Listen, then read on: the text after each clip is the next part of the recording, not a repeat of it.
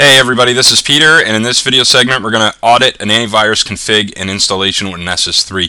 Just before we start here, most people don't know that you can actually do this with Nessus, but one thing you do have to know is that you actually need the professional feed to do this. It's not included in the home feed. So first thing we're going to do, we have a box, a specific system running McAfee antivirus, but we've actually shut it off. So what we're going to do is perform an assessment or an audit to make sure that, for example, our systems on the network are running antivirus, it's enabled, it's installed, and it's running as it should. So we've got Nessus up. We're going to go ahead and add in our the system that we're going to scan, which is 10113.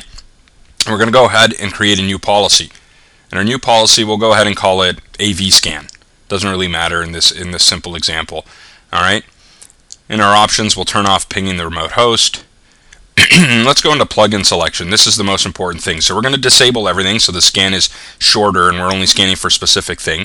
But one thing that you do need in policy compliance, you actually need to turn on Windows compliance checks, and I'll show you why in a second, because we're going to actually add a specific audit file that is used to check whether or not a system is running the appropriate antivirus version. So after we've done that, we'll go into credentials, we'll put in the administrator username and password for the system we're scanning.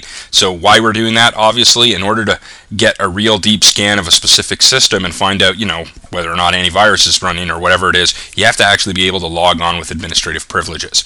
So we'll type in our password, and we'll go back to the advanced tab here now, and in here you'll see we're going to choose Windows file checks or compliance checks.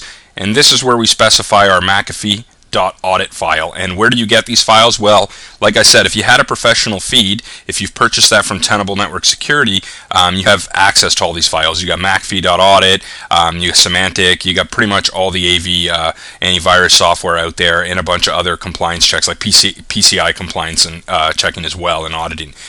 So we'll go ahead, we'll save that, we'll highlight our AV scan policy, and we'll go ahead and click on Scan Now. You'll see I've cut maybe 10 or 15 seconds out of here because we're only scanning one host and we're only scanning for a compliance check, a Windows compliance check. It really doesn't take that long. So you'll see our host came up, and we'll see a critical action there on the top in red. And let's just look at that for a sec. You'll see Windows compliance checks. So McAfee virus scan, enterprise, was it found on this machine? Is it active? Failed. So we've just proved basically that we've scanned our system, we've taken a look at it, and it's not compliant to what our organizational policies are and so on. That's pretty much it, guys. That's how you do it. Thanks a lot for coming out, and we'll see you in the next one.